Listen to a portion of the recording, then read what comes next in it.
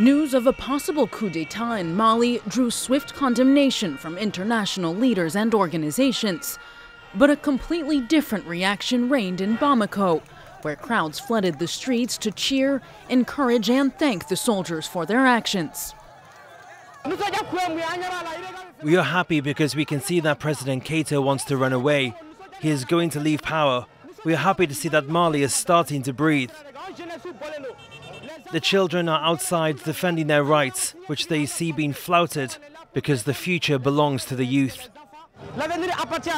He's never going to stay in power. Even if the men accept it, we women are never going to accept it.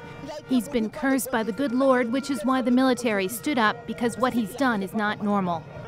A building belonging to Mali's justice minister was set alight as military vehicles roamed freely among supporters, suggesting the mutineers had obtained control over the capital city. The unrest started in the garrison town of Kati, located some 15 kilometers outside of Bamako. Numerous soldiers reportedly took weapons from the armory and arrested senior military officers. Upon their arrival to the capital, government workers fled their offices, as armed men reportedly rounded up and detained officials, including the finance minister, the prime minister, and President Ibrahim Boubacar Keita.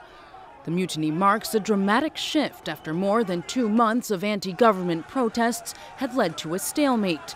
Demonstrators have been demanding President Keita resign over a stagnating economy, government corruption, and an ongoing violent jihadist insurgency.